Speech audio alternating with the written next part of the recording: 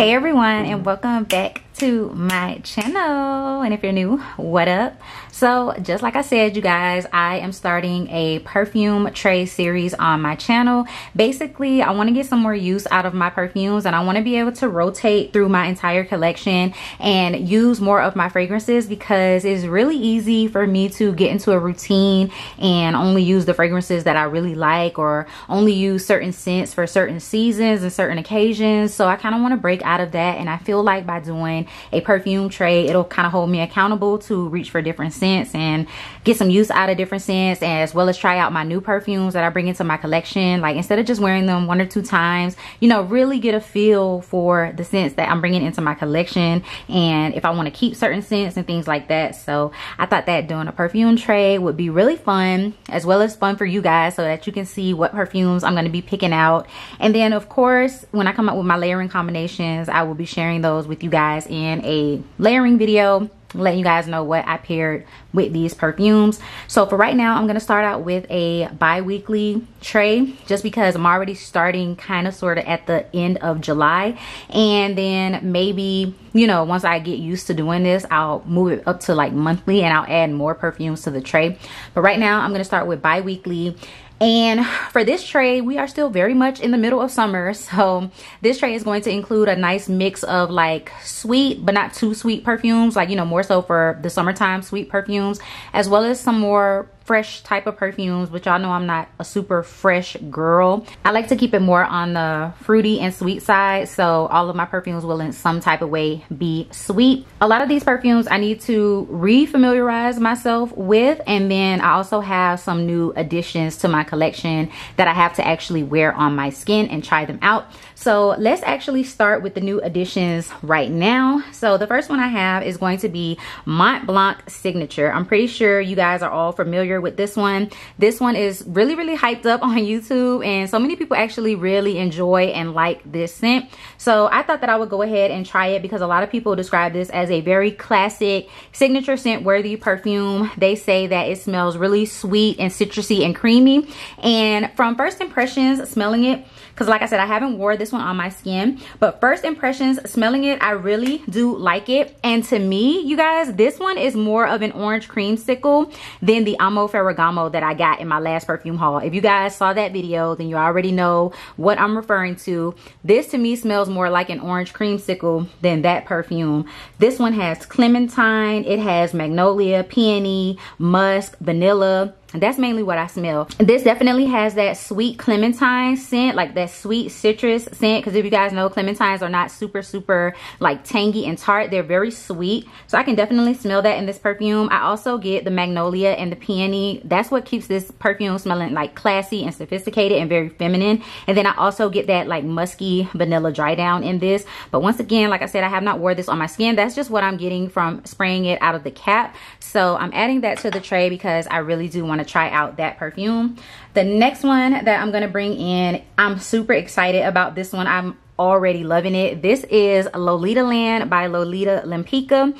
So this right here, I've heard people talk about this one, but I don't know why I held off on buying it, but I'm so happy that I finally brought it into my collection. So this has a ton of citrus top notes. I'm talking about, it has everything. It has like clementine, mandarin orange, lime. It also has like Bellini in it as one of the top notes, but then you get the peach in the middle, and that's mostly what I get. I get a peach, licorice, vanilla smell from this scent. It also has some benzoin in there as well, but I get the references. Some people have said that this reminds them of La Belle from Jean Paul Gaultier, and I definitely get those references, okay? Because to me, this smells like the peach version of La Belle. If you guys don't know, Jean Paul Gaultier's La Belle is like a pear custard fragrance, okay? It has pear, vanilla, and vetiver. This to me smells like that, but in the peach version. So replace the pear with the peach. And I don't know, I really like this scent, you guys. Like, I'm loving it first impressions. Smells super good. So we will have to see how it actually does on my skin, especially in the heat, but for right now I'm loving it, so we will be adding that one to the tray. Okay, next is going to be another new one that I just got into the collection. This is from Mugler, and this is the Angel Eau Croisiere. So this one is a mango sorbet praline patchouli tropical type of scent, and I wanted this one instead of the 2020 version, I believe. I don't know, this is the 2019 version, but I wanted this one instead of the other one because I wanted that mango, like I wanted that mango scent note. This perfume is so well blended, like it's a very, you can tell that this is a high-end perfume. It's very well blended to where I don't really get all of the notes like distinctly. I can just kind of smell this tropical type of smell, and I can definitely smell the patchouli in this as well, but everything else just is kind of blended together. And that was what I got from testing it like on the box that it came with. I didn't actually spray this on my skin yet to test it out, so I'm not too sure how this one is going to do on my skin, if I'm going to get more of those notes coming out or not. But yeah, so far I do really like this one. I do think that it's a nice tropical, you know, warm weather type of scent, but we'll have to see how it actually does on my skin. Next is going to be my Dolce Garden. So I'm familiar with this scent already. This is not new to my collection, but I haven't worn it a whole lot. But I do know from actually having it in my collection, this is more of your like floral creamy coconut, and it definitely has that distinctive note that all the Dolce scents in this packaging have. Like they all have this very distinct note, and if you guys have any of these, then you know what I'm talking about. But for the most part, I definitely get that creamy coconut smell. Definitely get the florals as well. This, I was expecting this to smell like a really heavy floral type of scent, because I mean the name is garden, but this definitely smells a lot more tropical, a lot more warm weather appropriate. Like I would definitely take this on vacation with me or something because of the scent. I feel like it's a nice balance between being tropical and floral, you know. So I wanted to add this one so that I can get some use out of that one and refamiliarize myself with it. Next is going to be Roberto Cavalli's Gemma di Paradiso. This is another one that I need to refamiliarize myself with. From what I remember, this is like a freshy pear white floral type of scent with like a really sweet and nice creamy vanilla woodsy dry down. And that is the main reason why I really like this perfume, because it's something about like the freshness of the pear mixed with the vanilla woodsy notes. It is so good, and the more it wears on the skin, like the more that the vanilla and the woodsy notes come out. It's just so good. It also has this kind of like aquatic feel to it without being too watery, you know what I'm saying? This is just like a really perfect type of warm weather scent, and I love this bottle. This bottle is high-end, high class, luxury. I'm not sure if they've discontinued this perfume already, because I did hear some people saying that this one was going to be discontinued, and I'm not sure about that. I hope not, because I would love to get another one of these.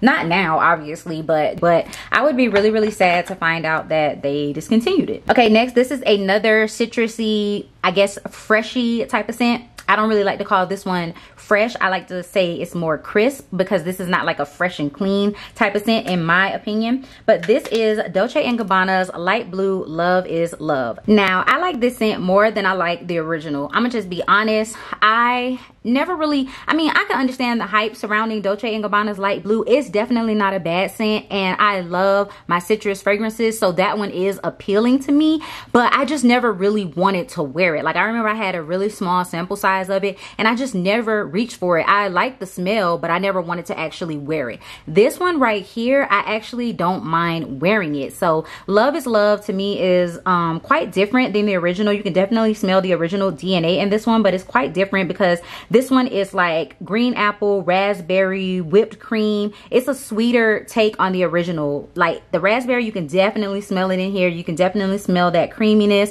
You still get the citrus along with the green apple, but like I said, it's just a sweeter, better, in my opinion, version of the original Light Blue. So I wanted to add that in here to get some use out of that one. It has a nice small little dent in it, but nothing too major. Next is going to be my Estee Lauder Bronze Goddess, and I'm trying to see, this is the Eau Fraiche version. So to me, simply put, this one is a beachy tiare manoi oil coconut tropical scent. Okay, that is the best way I can describe this to you guys, because This has that very distinct tiare flower note in here, but it's also a little bit crisp because of the bergamot. But then you smell that creamy coconut. It's actually not super creamy like a milky coconut. It's actually more like a fresh cracked open coconut, but it's like the guts of the coconut, so it's still kind of creamy as well. This one is just super pretty. This is another one that I would definitely take on a vacation. For one, the bottle is absolutely stunning. It screams vacation. It just smells like vacation without giving that suntan lotion type of smell. Like, to me, this smells like glowing, glittery, shimmering skin that's like lightly scented with coconut oil. Like, it's so pretty, and I really like this scent. It's really nice. Next up is going to be a newer but not so new fragrance to my collection. This is going to be my Valentino Coral Fantasy. So this one, I really like this when I tried it out, but I didn't wear it a whole lot. You know, I feel like I haven't gotten like a really good wear's worth out of this fragrance, so I wanted to go ahead and put it in here. It has a slight dent in it, but y'all know I overspray my fragrances, so you know they're gonna have dents in them regardless. But I really wanted to wear this one a bit more. So this is kiwi orange. It has some florals in there, and then it's a musky dry down, like it's a floral musky dry down. But I love the combination of that kiwi and that orange together. It's really bright and fruity and fresh and clean smelling when you first spray it, and then you get like that musky floral dry down, but the fruity notes never really leave this scent. So I think it's like a great wrap up of like a fruity floral type of scent. So I want to get some use out of that one. And I love like the clinking sound of the perfumes on the tray. ASMR. I love that noise. Okay, so next, this is a scent that I've had in my collection for a while, but I'm not too familiar with it at all. I'm gonna be honest with y'all. I wore this scent one time and never went back to it. Okay, so I don't know much about this scent at all. This is Giorgio Armani's Terra di Gioia, and I bought this one because one, it was on sale, and then two, I had a really good experience with the Acqua di Gioia scent, and I never really thought that I would buy scents like this, you know, because they're more on the fresh side, and y'all know I don't do fresh scents. Like, how many times I gotta say it? But this one is supposed to be a pear and orange almond blossom musky type of scent. Okay, so it smells good out of the bottle, but it's just so uninteresting to me. Like, if I'm being completely honest, like that's pretty much the reason why I don't reach for this, because it is just so uninteresting to me. I don't know if it's just because I really need to get a feel for it and I really need to wear it to appreciate it, but I just, this one did not blow me away like the Acqua di Gioia did. That one really took me by surprise because I wasn't expecting to like it, because everybody describes it as a fresh scent. And once again, it's more of a crisp type of scent. Like, it has that mint, that citrus, you know, it smells crisp, not necessarily fresh in my opinion. So I didn't want to buy this one and it be a super fresh type of scent that I'm not into, you know what I'm saying? But we'll see, because smelling it out of the bottle, you know, it's not a bad scent. I like it, but like I said, it's just uninteresting. So we will see. I will definitely be updating you guys on how these perfumes did and if I wore them or not when I come back with my next perfume tray. So the last full-size bottle that I'm going to add to this tray, because I am going to add 2 little travel sprays so I can use them up. The last full-size bottle is Marc Jacobs Daisy Love Oh So Sweet. This is what the bottle looks like. Very pretty, very nice. Oh So Sweet is one that I haven't worn in forever, and quite literally I think I've only worn this perfume like twice, and every time I've worn it I haven't like oversprayed it or really went ham on it, you know what I'm saying? So this has that typical daisy scent profile. Like, I'm assuming that it's the daisy flower in these perfumes that make them smell very similar, because I also have Daisy Love Days as well as the original Daisy Love, and they all have this very distinctive scent note that, you know, makes it a Marc Jacobs Daisy Love perfume. And like I said, it has to be the daisy because they all have that specific scent note. But this is different because this also has that fruity raspberry sugary sweetness, and literally like the notes in this perfume, it has raspberry and sugar cubes. Like, that's part of the notes. So it definitely is a much sweeter take on the original Daisy Love. It definitely gives me like fruity sugary vibes, and that's the reason why I like it, because if it was just a straight up like floral without any type of sweetness, I would not like this perfume. But I think this would be a nice summery floral scent. It doesn't necessarily have to be for springtime. It can definitely go for summer as well. So that is my last full-size bottle, like I said.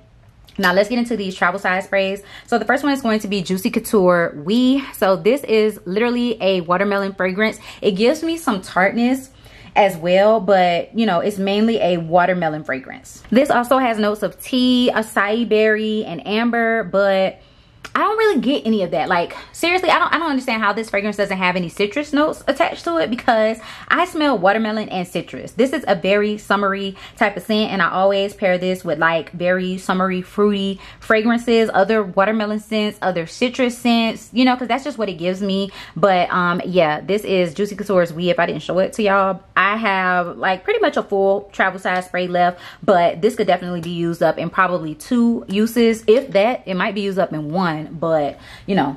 And then the next one that I have is YSL Mon Paris. Mon Paris is a nice scent, but it's not one that I always want to wear. Like, it's not one that I reach for a lot, and this is also a fragrance that I get tired of smelling. So I have actually worn this perfume a couple times, and every single time, as you guys can see, it's down a little bit, but every single time I've worn this perfume, once again, I did not overspray, and I just got tired of wearing it. Like, it's something about this scent profile that I don't love. And it's crazy because this has some really nice fruity notes. Like, in the top, it has some really, really nice fruity notes. Like, it has some citruses like bergamot and tangerine. It has strawberry, it has raspberry. It's very, very pretty in the top notes, but I don't know if it's like the combination of the patchouli and the musk and the, like, it's like cedar in the dry down, but it has 2 different kinds of patchouli in the base notes, which I don't even have a problem with patchouli, but I think it's like a combination of both patchoulis, and then it has moss, and then it has cedar, and then it has musk. Like, it's just, I don't know. This is a scent profile that I just get tired of, so I don't think I would ever buy the full size bottle of this, but I do want to go ahead and finish off this travel size spray. And with that said, you guys, this is my perfume tray, my bi-weekly perfume tray for the rest of July. These are all of the fragrances that I'm going to be using here for the next 2 weeks. So I hope you guys enjoyed seeing this video. I hope you guys are excited to see and hear my thoughts on these fragrances. I also hope y'all are looking forward to my next perfume tray, and I will see you guys in the next one. Peace.